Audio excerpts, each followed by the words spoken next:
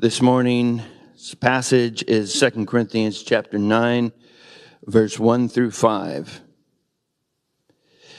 Now it is superfluous for me to write to you about the ministry for the saints, for I know your readiness, of which I boast about you to the people of Macedonia, saying that Achaia has been ready since last year, and your zeal has stirred up most of them. But I am sending the brothers so that our boasting about you may not prove empty in this matter, so that you may be ready, as I said you would be. Otherwise, if some Macedonians come with me and find that you are not ready, we would be humiliated, to say nothing of you, for being so confident. So I thought it necessary to urge the brothers to go on ahead to you and arrange in advance for the gift you have promised, so that it may be ready as a willing gift, not as an exaction. God bless the reading of his word.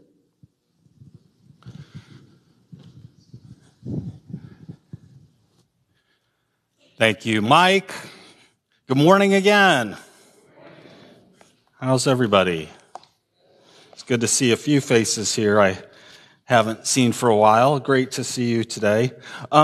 Things are going up. Things are rising right now. The temperatures are rising, right? I mean, this whole summer it's been hot. I'm not accustomed in the summer to get as tan as I've gotten this year, but it's been so hot. I mean, you go outside, you get burned up pretty quickly. And gas prices, as you've noticed, are also starting to really go up.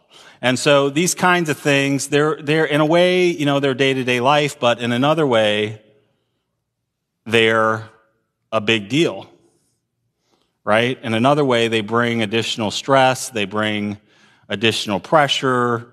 The heat goes up, your heating bills, your air conditioning bill goes up, your electric bill, these kinds of things, right? So there's extra pressure. One thing that Jesus is there for us always, right, is if you're weary, if you're tired, if you're burdened, Jesus says, come to me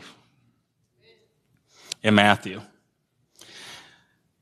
The problems that we have in life and the difficulties, the tribulations sometimes, the things that we have in life that are difficult, we look at them like an inconvenience.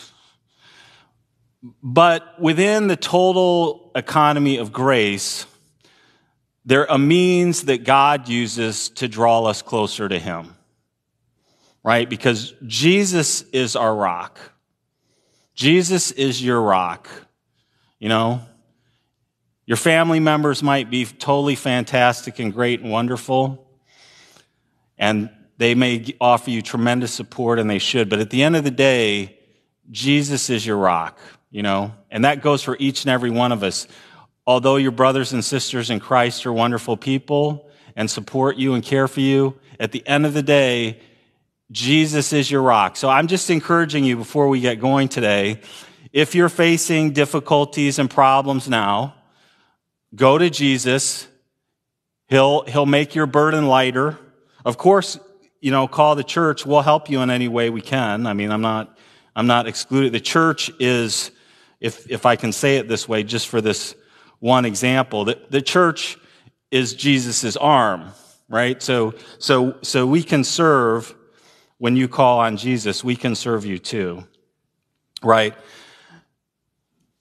Most people, we've got kind of an intricate topic today, and I'm not going to try to overdo it, but I'm going to get into it a little bit in certain areas that might surprise some. Most people do things because they're prompted to do so. They're either prompted or receive social pressure, right? When I was a kid, when I was a teenager, we used to talk a lot about peer pressure. I don't hear that term that much anymore. Maybe it's out there and I'm just clueless. But, really that's one of the difficulties with social media. Social media is peer pressure, but it's peer pressure magnified times 100 or 1,000, right? It's not just the immediate people that you know, but it's all this whole big, vast network of people that young people may not know that are also reviewing their behavior or their comments. So that's one of the reasons why younger people are having more emotional things now. It's because there's a tremendous amount of peer pressure, right? It's, again, talking about the sun. It's one thing to sit or stand or walk or swim out in the sun. It's another thing to sit in your car without the air conditioning running in the sun as the glass magnifies the sun and the heat in there against your skin. And that's like what this social media does with the peer pressure to the younger people. But it's basically built on, and it's built on something we see in our passage today, it's built on the fact that people do things mainly because they're prompted to do so or receive social pressure to do so. All cultures work this way. If you're a student of history, a student of culture, a student of political science, a student of philosophy, a student of sociology, then you will learn through any of those mediums that to some extent all cultures work this way to an extent, although how they do it exactly differs a little bit. For example, in some cultures, family is very important. It's so important historically that you would never, ever do anything to let down or embarrass your family. There have been cultures, especially some ancient cultures throughout history, that a person would commit suicide before embarrassing their family. Therefore, families and the hierarchies within them exact tremendous pressure. But in almost every culture throughout history, no one, and I mean no one, wants to be embarrassed, humiliated, put to shame, or lose face. This has been a nearly universal trait in cultures since the fall. You can see the impulse to it occur in the fall. This has been a nearly universal trait in cultures since the fall, and almost all adhere to it, except those individuals who are either enlightened by God in a certain way, or those who are hardened criminals and have no regard for others in their thinking. Social pressure can be good or bad depending on the objective. Think about that propositionally. Social pressure can be good or bad depending on the objective. Our passage today still involves the collection. I personally am never comfortable talking about money in the church. I never ever have been. I mean, ironically, the first job I was ever asked to serve in the church after I'd been a Christian just a few years was to carry the plate up the aisle. One of the officers in the church asked me to do that, and I felt very unworthy to do that. I mean, I was such an immature Christian, I thought, my hands aren't clean enough to carry this plate. But he asked me, so I did it.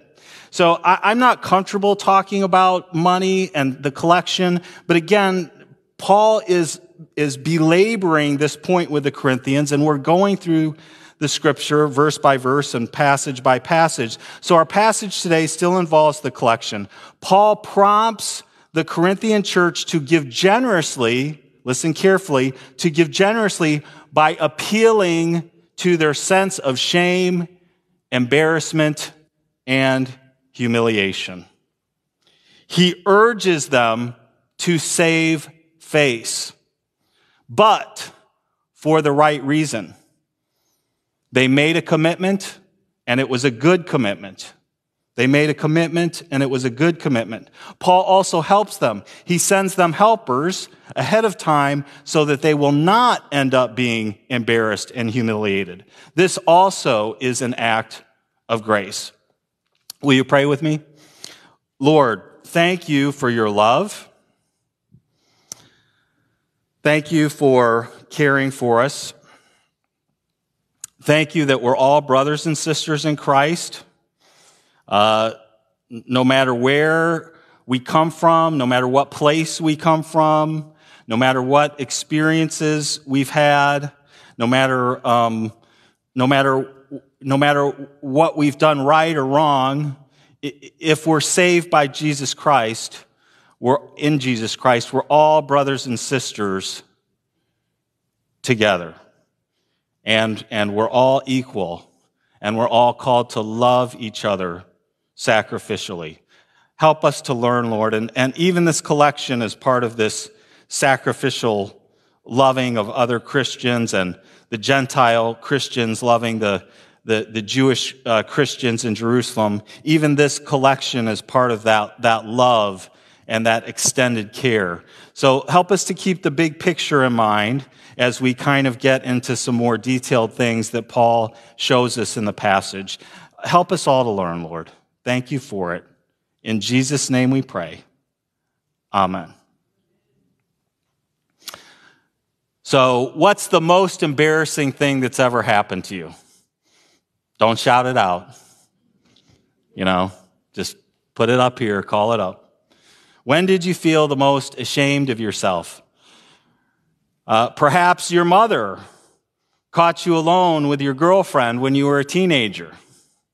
Or perhaps your father caught you lying to him about breaking the window or taking the family car. I used to sneak the family car when I was about 15 and a half, and I had my kids don't do that. Not kids, teenagers don't do this.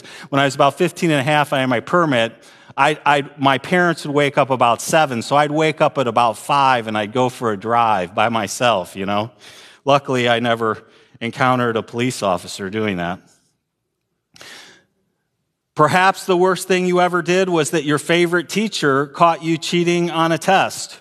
Or maybe it was something much worse than all of these things.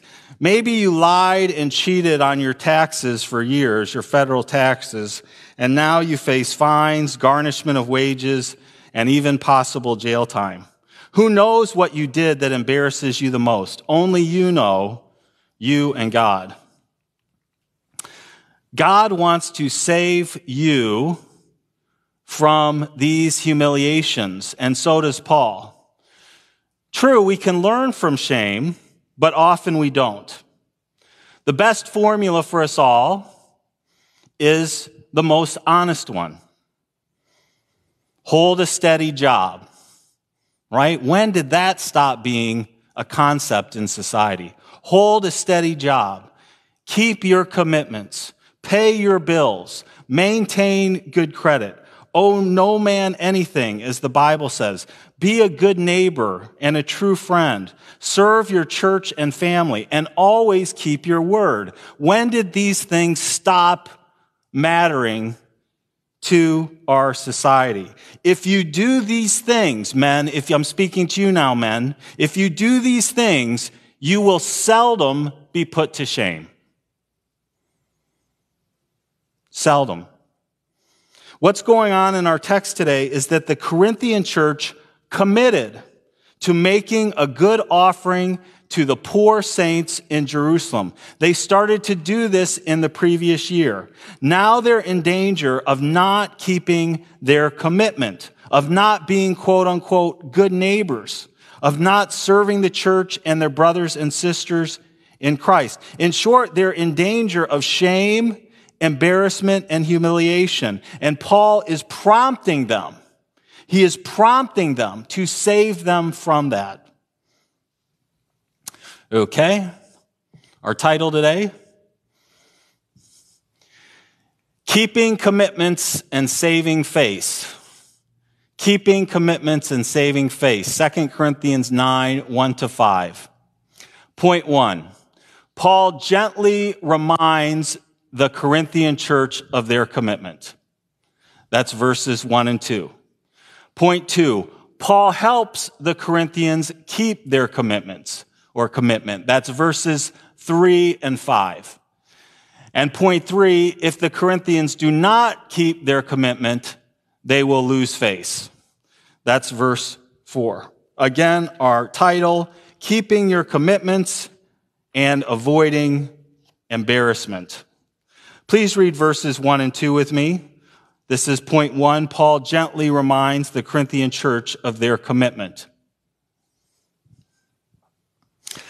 Now it is superfluous when I for many years, I read this word before I ever saw or heard anybody say it. So I used to always read it in my mind's eye, superfluous. Now it is superfluous for me to write to you about the ministry for the saints. For I know your readiness.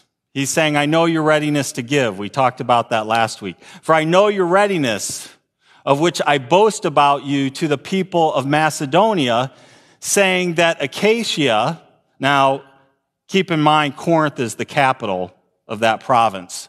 So saying that Achaia has been ready to give since last year. See? Previous commitment.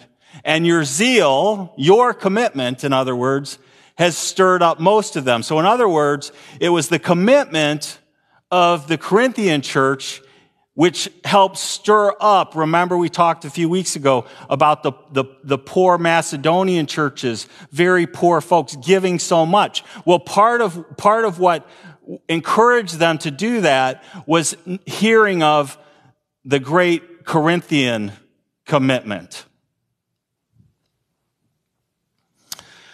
At first blush, this entire 2 verses to me seems sort of odd, right? I mean, that's why I just explained it a little bit. If you don't bear in mind how much the poor Macedonians sacrifice to make a good offering, and you don't keep in mind that the Corinthians are rich, we talked about this a couple sermons ago, then you wonder why is this being thrust forward to the surface so directly? But the Corinthians are rich, and even though the Macedonians have already made their offering, the poor Macedonians, the rich Corinthians, after a year, have not been able to get their offering together. Now, sometimes this happens, right? Things fall behind schedule. I'm richer than the federal government. Look at all the trillions of dollars the federal government's in debt. I'm not in debt. Right?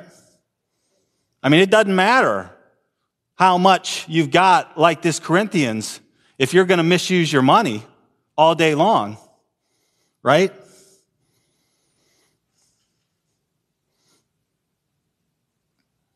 So they're not keeping their commitment. They weren't able to get it together. But in the meantime, Paul bragged on the Corinthians to the Macedonians.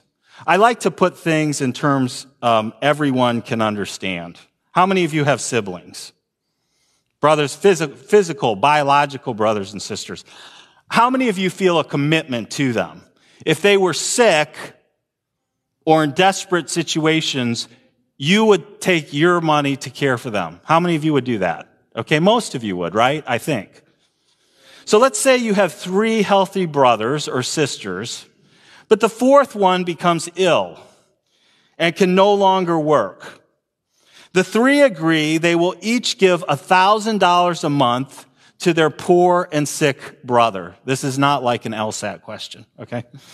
The 3 agree they will each give $1,000 a month to their poor and sick brother. But then the time comes to collect, and the richest brother, the very richest brother, the one who's by far the richest, says, "No, I can't do it. I've got too many problems and bills of my own."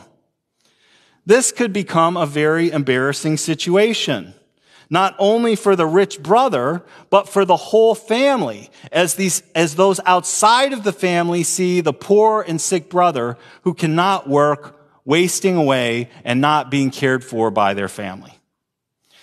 Just so it could become for the poor Jerusalem church if their rich brothers and sisters in Corinth do not keep their commitment. Those outside the family, those who are not Christians, will ask, where is the family in this? Where is the faith in this? Where is the love and cooperation in this? It used to be in America, and especially in rural America, that if you broke your word, I grew up under this. I know it's there. If you broke your word, if you broke your commitment, you were out. You became an outsider. You were shunned. But something has changed in America. So many people lie, cheat, and steal now, even established businesses, even major corporations, that no one seems to care if you keep your commitments and your word anymore. People break them all the time with the flimsiest excuses. Guess what? A commitment is a commitment precisely because you have accurately calculated ahead of time what you are able to do and what you are not able to do. Barring an act of God, you keep all of your commitments, or it is called a lie. When we don't keep our commitments, when we lie about what we're going to do or not do, it hurts other people. When we keep our commitments, when we keep our word, it helps other people.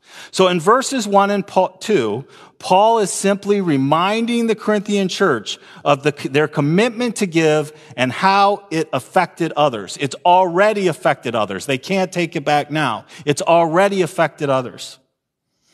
Look at the end of verse 2 again.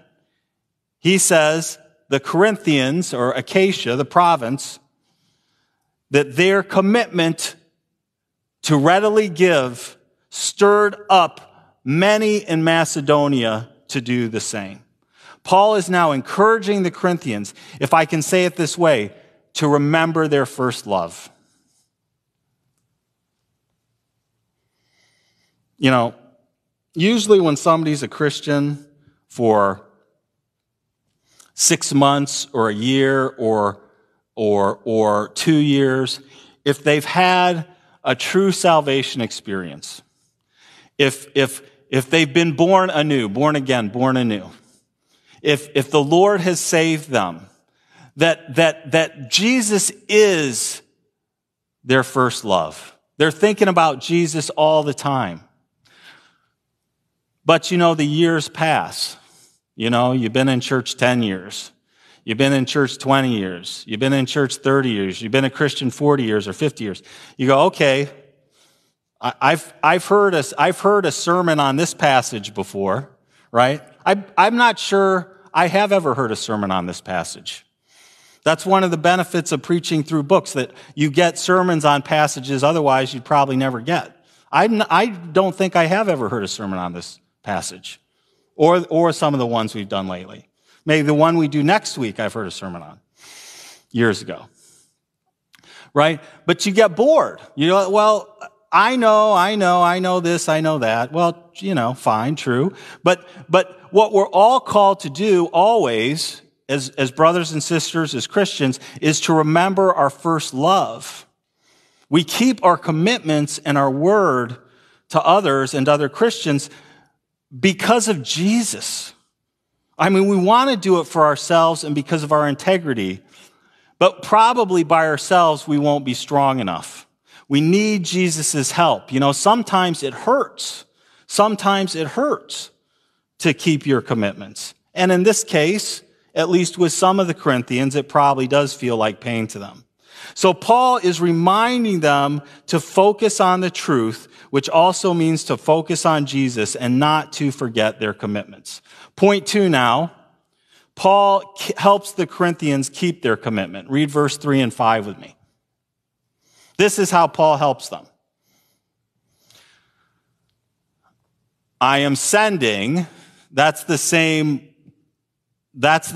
word for apostle that we translate apostle, right? You can translate that word send or messenger, you know, or you can translate it apostle. When it's the office, you translate it apostle. Just like deacon, you can translate it servant, or you can translate it the office deacon. The word for minister, by the way, in Hebrew is also servant. Point 3, but I am sending, so Paul is sending, I am sending the brothers so that our boasting about you may not prove empty in this matter. So in other words, what Paul has said about them, their commitment and how generously they've given, that it'll come true. I am sending the brothers so that our boasting about you may not prove empty in this matter, so that you may be ready as I said you would be. Then jump down to verse 5. So I thought it necessary to urge the brothers to go on ahead to you, and watch the language now, and arrange in advance. So they're going to help make this happen. They're going to get it together. And arrange in advance for the gift you have promised. They're going to administrate. Arrange in advance for the gift you have promised, so that it may be ready as a willing gift, not as an exaction. Paul takes practical action to make sure the Corinthians are ready to give. He sends 3 esteemed brothers. We covered who they were last week. He sends 3 esteemed brothers ahead. It was Titus and then 2 brothers who were not named. One is thought could be Luke or Timothy or Trophimus, and the other we don't know, the scholars. He sends 3 estimated brothers ahead to help them arrange the promised gift, to help them arrange the execution of the gift for one specific reason, so that the Corinthians are not embarrassed. This is a good place to point out that Christians are willing to accept help from others. Before I was a Christian, I didn't want help from anybody. Have any of you ever felt that way? I'm going to do this job myself. Nobody's going to talk to me about this. I'm going to get it done. I don't need any help. I got it. That's the attitude before you're a Christian. After you're a Christian, the attitude is I want help. I want to cooperate. There are two different ways of working with other people. Christians are willing. They want help from others. We want help from other Christians and support because we realize we're part of a body. I cannot do much with this hand, in terms of throwing a ball. I cannot do much with this hand in terms of throwing a ball unless I've got the wrist and the arm and the shoulder and the torso and the legs and the whole thing behind me. Do you agree with that? I was a good contact hitter in baseball. I hit for a high average, but I was a poor power hitter because I never managed to get my whole body behind the bat. That was a defect I had as a hitter, right? So, guys, men, I'm talking to you. We want to do things on our own. We want, women tend to be able to cooperate a little bit better, I think, on average than men, but we want to do things on our own. We want to get things done, but as Christians, we work together. At my first church, there was a woman who served. She served well and she cared, but she always wanted to do everything alone. Not only is this not advisable, it robs other people of sharing their gifts, but America teaches this independence. Our culture teaches this kind of independence, but God teaches his children interdependence. We don't do things alone. We always have helpers. People like Mitzi and Brian and Ruth and Heather are always my helpers. In almost everything I do, they're my helpers. I mean, if you guys send me something, they're my helpers. I mean, in everything, they have a share in it. And I have a share in the things that they do as well. So this kind of a pattern is true for all of us together. When a person says, I want to do this and I want to do that, that is for their glory. But when Christians work together, it's for God's glory. For God loves to see us work together, and it is because of him that we do work together. So I'm saying all this because Paul sends 3 trustworthy brothers ahead to the Corinthians, to the Christians in Corinth, that they will work together on this offering to make sure the collection is cared for, as we discussed last week, that it's not last minute. He does this not only to care for the offering, he does this to care for the Corinthians, so that they will not regret things later. Have you ever done something and later you regret it? You go, God, what was I thinking? Man, I must have had to to have my head examined because I totally missed it in the situation. Paul doesn't want that to happen to the Corinthian church. He doesn't want them to regret later after they're embarrassed throughout Christendom for not keeping their commitment about this offering and coming through as they promised. So he sends help. Okay, point 3, our last point. If the Corinthians do not keep their commitment, they will lose face. Okay? That's what I said. This is not exactly the kind of thing you often see in the New Testament. We're not stated this clearly. You might read between the lines in terms of actions between people. I mean, the Pharisees were often humiliated for wrongly attacking Jesus, for example. But this is stated very clearly here. Otherwise, out in the open, up front. Otherwise, if some Macedonians come with me and find that you are not ready, Paul says, we would be humiliated. Now he's talking about, him, Titus, maybe he could be talking even about Peter and some of the elders back in Jerusalem, Mark.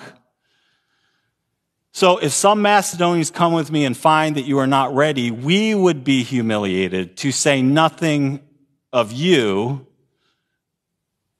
for being so confident.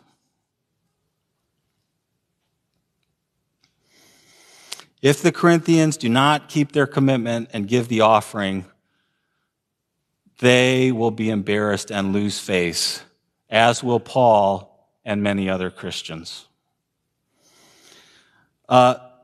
Sometimes people bite off more than they can chew. Whenever I went to a restaurant when I was a kid with my dad, I didn't ever want to order the kids' meal, okay? I wanted to order something big. I wanted a lot of food, but I usually couldn't eat it all, right? I couldn't eat a steak and a potato and a salad and all these kinds of things, right? I was biting off more than I could chew. So sometimes we do that as people. Sometimes people fake big commitments, then fall short and quit. Paul is telling the Corinthians that if they do this with the promise of their offering, he will be humiliated and they will be humiliated. Both will be embarrassed and lose face. Usually when we're young, we do this a lot, right? We boast about things that we can't perform on. I actually find politicians doing this a lot more now, which is kind of interesting, right? Usually, it used to be that you learned as a kid how much you could do. There was this kid I used to play baseball with. Let's say his name is John. It wasn't John. But John would tell the whole team before he went up to bat every single time that he was going to hit a home run. He'd come out, everybody's sitting on the bench. He's walking out to the batter circle, and he'd get out there, he'd walk out there, and he'd look over at the bench, and John would say, "You watch, I'm going to hit a home run this time." Do you think that John hit a home run every time he came up to bat? No. He did hit a few, though. I have to give him credit for that. He did hit a few. Maybe he was trying to, boost himself up, work himself up, encourage himself maybe. It's okay to be confident. Paul says for being so confident. Sometimes it's okay to be confident. Michael Jordan is confident. But even if you're very good, you have to know that there are other players on the court. Jordan knew how to hit the open man for a three. They built a team around him. He could always hit the open man for the three. Paul recognizes that the Corinthians are having a hard time and may face internal difficulty keeping their commitment to make good on this honorable offering to the Jerusalem Christians. Therefore, he explains to them that this will be very embarrassing. He does not twist their arm. He does not pressure them. He simply states the truth and sends them help. When you make, brothers and sisters, now I'm bringing it back to us a little carefully here. When you make a big commitment to other people, whether it's people in your family, a friend of yours, somebody at work, we all know people in jobs who overpromise. People at work, or people someplace else, people at church, maybe people in one of the clubs you're in, I don't know. When you make a big commitment and don't follow through, it is embarrassing and humiliating. And the bigger the commitment, the more humiliating. I have seen this happen to people.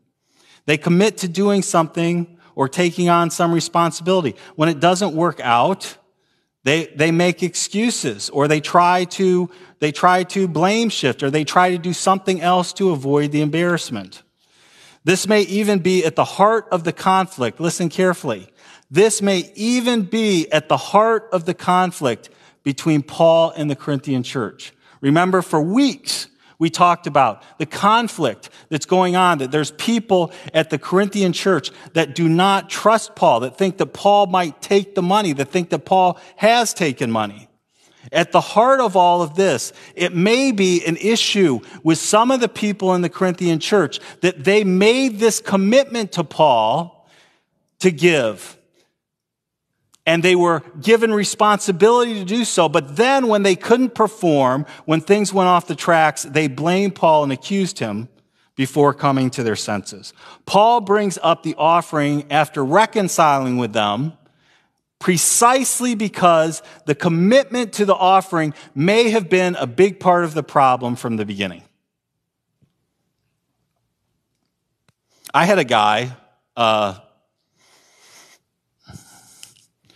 when I managed this department, this is a long time ago, I don't even know if I might have told you guys about this before. I'm not sure.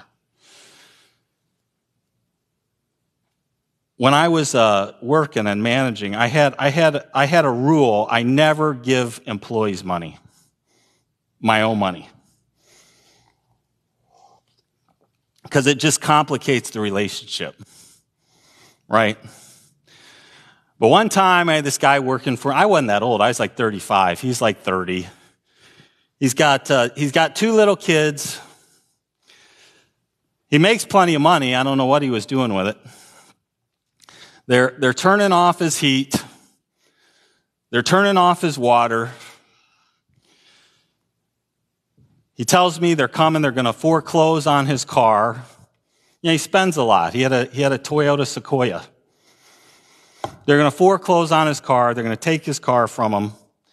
And he needs money, and he's got to have money. He's going to get thrown out of his apartment. His life is falling apart. And I'm sitting here going, well, geez, now this guy's going to make trouble for me. So I said to myself, okay, I know I've got this rule that I don't give anybody who works for me money because it complicates the relationship. But this story is so sad, and I like this guy so much, I'm going to give him money. I asked him how much money he needed. He said $2,000. This is over 20 years, this is 25 years ago. I said, okay, and I gave him $2,000. Guess what he did? He quit the job 2-3 weeks later, and I didn't see him again for a year. I did not see him again for a year. Then, after about 3 or 4 years, he did come and try to pay me back. He didn't pay me everything back, this guy. He paid me back maybe like $500. He came in one day and did that. And I was glad to get that, believe me. I didn't think I'd get anything, right? But essentially, he made a commitment to me that he would pay me back, but he couldn't do it. He wouldn't do it, and he couldn't do it, right? And it was embarrassing for him, and it was so embarrassing for him that he took off. Paul wants to avoid this kind of a problem with the entire Corinthian church. This could be so embarrassing for them throughout Christendom that if they don't make this offering at all, who knows, maybe some of the people will run away from the faith. Maybe the whole church will run away from the faith. These things even happen today. There's financial conflicts between, in the Baptists, the local congregation owns the property, right? It doesn't belong to the denomination. But in a lot of denominations, Anglicans, Methodists, Episcopalians, the denomination can either own all or part of the property. And if they have a financial dispute, and I know churches going through this, if they have a financial dispute, then it has to go to court. Who does the property belong to and how much? The denomination or the congregation, right? So it's not that weird a thought to think that if the Corinthians squelch on this offering, that there's going to be some of them that want to just totally break away from the larger church family throughout the Gentile and Jewish world and do their own thing. So Paul brings up this huge problem that the Corinthians are having with money and giving after he reconciles with them. First he reconciles with them. We saw that a few weeks ago. In psychology these days, what the Corinthians, or some of them may be doing, is what would be called transference or sublimation. The real issue is avoided, and there is an attempt to pass it on to another. The Nazis did this to the Jews in World War II. In Christianity, we always strive to recognize our own depravity and deal with that. Please turn to Jeremiah 17. The best thing that any of us can learn to do is to learn to deal with our own depravity and deal with our own depravity. Until we do that, we can't help anybody else with their depravity. It's just like when Jesus says, take the splinter out of your eye or the beam out of your eye before you try to take the splinter out of somebody else's. Because this is what the heart of man, I never get upset with an individual when I feel like they have a dark heart or they don't keep their commitments or they're a liar or something like that. I never get upset at them because I just know they're at a certain place in their heart, and I know what the natural situation of a man's or a woman's heart is, right? And it takes God to fix that, and we have to cooperate with God through that process and recognize our depravity. I mean, that's one way to look at it. Another way to say it is that you're going through the process of sanctification by the Holy Spirit, right? You're developing over time. Some of these issues that you've had since forever, since you were little, are being worked on. But here's the natural and what happens. So verse 5 of Jeremiah 17. Watch this. Cursed. I remember the first time I read this verse. It shook my world. Cursed is the man who trusts in man and makes flesh his strength, whose heart turns away from the Lord. What crushed me about this verse was because, number one, that I was this kind of man then, but number two, cursed is he, and number three, that trusting in man and making flesh, making yourself your own strength, is synonymous to turning away from the Lord. Cursed is the man who trusts in man and makes flesh his strength, whose heart turns away from the Lord. He is like a shrub in the desert, and shall not see any good come. He shall dwell in the parched places of the wilderness in an uninhabited land. Verse 7. Now, here's the good part. Here's who we need to learn to be together over time by God's grace. Blessed is the man who trusts in the Lord, whose trust is the Lord. He is like a tree planted by water that sends out its roots by the stream and does not fear when heat comes, for its leaves remain green and is not anxious in the year of drought, for it does not cease to bear fruit. Verse 9. The heart is deceitful above all things and desperately sick. Who can understand it? Verse 10.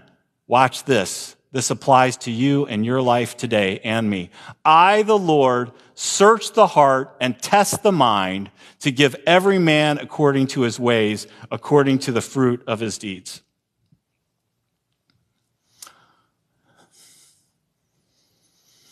These verses apply to the Corinthian church.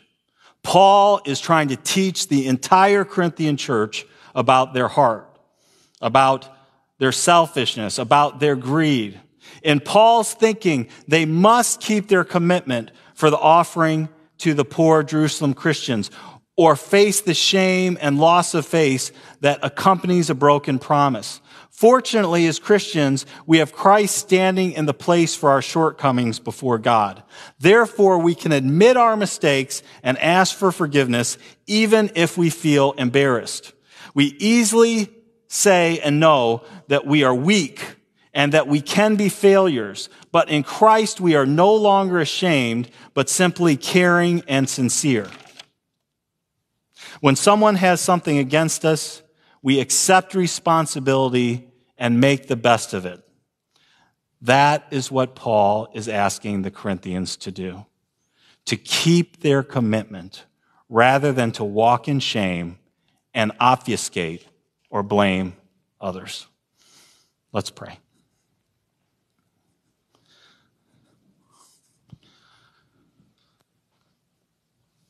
Lord, thank you that you teach us to walk in an upright manner. And that's another word we could have used today. You want us to walk upright, and part of walking upright is keeping our commitments, whether individual or corporate. Lord, please help us to faithfully turn to you in this and help us to care for one another. And thank you, Lord, that you have brought many Christians to Emmanuel that have a willing heart to serve. Thank you for that, Lord. In Jesus' name we pray. Amen.